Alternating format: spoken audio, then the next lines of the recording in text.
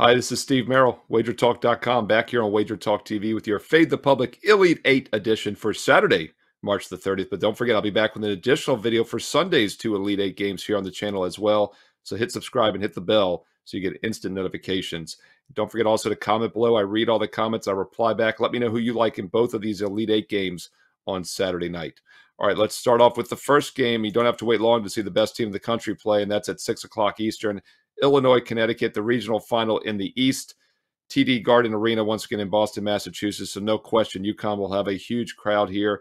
Illinois seemed pretty well represented, though, in that Iowa State game the other night. But got to figure UConn will probably have a slight home crowd edge for what it's worth. And Connecticut is just one of those teams that's hard to get in front of right now. Yet, surprisingly, the public is pretty neutral on this. I see some sentiment on Illinois, others on UConn, depending on where you look. And I think one of the reasons is because the odds makers have done a pretty good job in this game pricing the public into uncertainty, because obviously everyone loves UConn. They've been a dominant team now for the past 2 tournaments. In fact, they've won 9 straight tournament games last year and this year combined, and they've won all of them by 13 points or more, with several of them by more than 20. So yes, if you're going to lay it, you're going to pay a premium now. We saw that in the San Diego State game. The line opened 9. My power ratings were 9, went up to 11, closed as high as 12. I didn't use it because I didn't want to give up that kind of line value, but I clearly said on the videos and on the TV shows on WagerTalk TV that I was not going to play against UConn, and it didn't matter. They blew, of course, an inferior San Diego State team out by even more than they blew them out in the title game. Beat them by 17 last year in the championship game and then smoked them by 30 this past Thursday night. Could they maybe take their foot off the gas a little bit? I guess it could be a possible letdown spot for UConn. But going back even further, not just in the tournaments, but this season overall, this is a team that's now won 10 straight games since the only loss in 2024, and that was against Creighton on February 20th. And they've also gone 9-1 ATS those last 10 games. The only team to cover against them was St. John's in the Big East tournament. UConn won by only 5 as a 9-point favorite. And keep in mind, Pitino said, we're going to take a ton of threes. It's the only chance we have to beat this dominant team. And it almost worked. In that game, St. John's took 22 threes. They made 10. UConn made 11 still and beat them by 5. That's the only team to really push them recently. And don't forget that Creighton loss rather, came just a couple days on the road after UConn had beaten Marquette by 28 points at home on Saturday, February the 17th. So it was a terrible scheduling spot for Creighton. Actually, it was a Tuesday game, so it was 3 days later, 2 days of rest. So it was a difficult spot, but otherwise UConn is 23-0 straight up this calendar year since January 1st, and I just don't see Illinois pulling the upset. Now, Illinois is a very good offensive team. In fact, they were the #1 efficient offense going into the Iowa State game, taking on the best defense in the country. They beat them as an underdog, and what happens? They actually drop a spot in the efficiency ratings because Connecticut passed them. So UConn actually is now the #1 offensive efficient team in the Ken Palms. Illinois is ranked 2nd. Big difference, though, on defense. Illinois is now at 84. They've moved up a bit from the 90s. Connecticut is 6th best defense in the country. Also a huge tempo edge, as Illinois is the 69th fastest team. Connecticut just 318th. So UConn, the better offense, the better defense by far, and the slower half-court team. Yes, you're paying a tax here. You're paying an inflated line, but I just don't see UConn losing this game. If you're playing Illinois, you better hope they're just going to lose by 5 or 6, as I do think UConn advances to the Final Four. Once again, the public pretty neutral on the side here, but they are leaning a little bit towards the over. Open 155.5. It's dropped a bit to 155. As far as the matchup here, once again, it's going to be which team can control tempo, as UConn likes slower half court. Illinois likes up-tempo fast. We do have the 2 best offenses in the country efficiency-wise out of 362 teams, so obviously pretty tempting to pull the trigger with the over with the 2 best offenses. It's just going to come down to if UConn slows this game down or not. And keep in mind, some similar type of teams that they played this year. They played Marquette, of course. I mentioned that game. Marquette is also an up-tempo team, ranking in the top 90s in tempo this year, and UConn held them to just 53 points in that 81-53 home win about a month ago. And, of course, UConn has been just dominant in all games defensively in this tournament, holding all 3 opponents to 58 points or less so far. All right, that's your early game at 6:09 Eastern Saturday night. Let's look at the finals in the West region, and that goes at 8:49 Eastern approximately, and that is the Crypto.com arena, the LA arena where the Lakers and the Clippers played. 3rd game here. So once again, both of these games are in NBA arenas. Teams played here the other night on Thursday, so sightlines should not be an issue, and this should be a high-scoring game, as are all games with Alabama.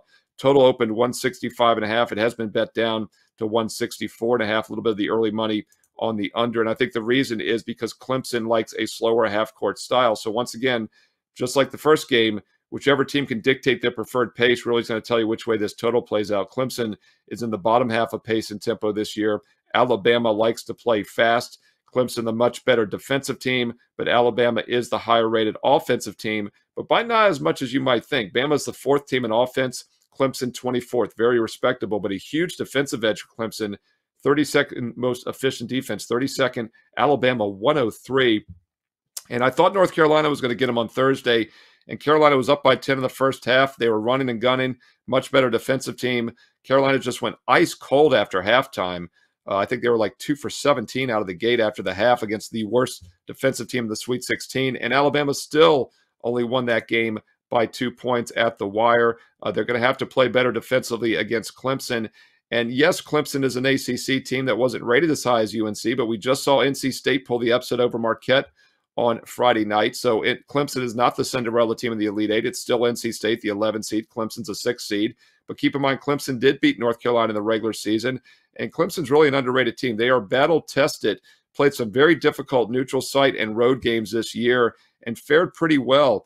You know, by the way, they were an 8-point favorite against NC State back in mid-February. That's how incredible this NC State run has been. But Clemson lost that game to NC State. They also lost at Notre Dame as a road favorite. But as I said, they also beat some good teams this season, including North Carolina, a good Baylor team just a couple games back, a very good Arizona team. They led that game from start to finish on Thursday night. Now, the one concern with Clemson is that they've been extremely fortunate from three-point defense, and I don't think teams will continue to shoot like 3 for 23 like New Mexico. Baylor was 6 for 24. Arizona was just 5 for 28. But with that said, Clemson does have one of the better three-point defenses in the country this year. They've been pretty solid overall three-point defensively. They do give up a high percentage of shots, though, from three, so you do have to wonder if they're going to start to fall. In Alabama, an excellent three-point shooting team, so that'll probably be the difference in this game. Bama's going to have to hit their threes. If Clemson's defense remains strong, they can pull another upset. And the line is saying all it should here. You would expect Bama to be a bigger favorite, and the public is on Alabama in this game. We've seen it go from 2.5 to 3, but Alabama's looking like the most public side of the two games, and also the over is a public play. So the public on Alabama and the over, and I do think those two are correlated, whereas Clemson and the under probably a little bit more correlated as far as side and total and preferred pace of play goes. Once again, public on the over in both games, kind of neutral in the Illinois-Connecticut game, and the public does like Alabama -3. Don't forget, if you want my official best bets for this Saturday, both college and pro basketball, don't forget about the NBA. Had an easy 19-point blowout winner last night on Friday on the Indiana Pacers. I told you in yesterday's video that I really like the NBA play. It was one of the best plays I'd seen this season, and it came through with an easy 19-point win as a 4-point favorite. The NBA has been fantastic for decades for me, and we're ranked number one again this year. Sides are now 52-35 in the NBA, and it should be no surprise. Nobody in the history of WagerTalk.com has won more on college and pro basketball sides combined in the history of the website than I have, up over 153 units of profit. We keep it going this weekend. Strong card for Saturday night. Don't forget about baseball. I passed on Friday, but I had a perfect 2-0 sweep on Thursday, winning my first free play for everyone on the site, and also an easy 16-1 blowout winner with my first best bet on Thursday night in baseball. So yes, we're talking college hoops. We've got 2 games today, or tonight rather, 2 games tomorrow night on Sunday, and then we have 3 games next week in the NCAA tournament. Not much college hoops left. Where you're going to make your money for the next several months is with my number 1 ranked NBA and my baseball as well, which has several number 1 rankings over the years. Don't miss out. Get the daily packages, get my weekend specials for Saturday and Sunday, or think about making money and saving money with a direct subscription. And through this weekend only, your last chance to get an instant 30% discount on a 7-day all-access pass with promo code Merril7. It's normally $99, but when you type in code Merril7 at checkout, you get it for just $69. That's 2 R's, 1 L. Merril, the number 7. Merril7 gets you 7 days and nights of all sports for just $69. That's basketball and baseball combined, including all the Elite Eight this weekend, my NBA every night, and also baseball for the next 7 days and nights for just $69 with promo code Merril7. Steve Merril, WagerTalk.com. Be sure to check out the daily free plays as well that I post every day on my page for basketball and baseball.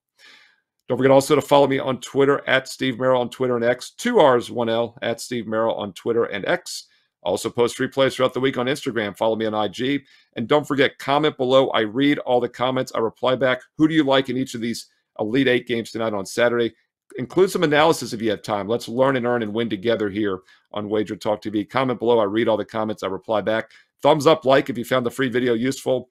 And make sure you've clicked subscribe so you're part of the Wager Talk family here on Wager Talk TV. And hit the bell as well so you know when my Sunday Elite Eight video goes up here on the channel.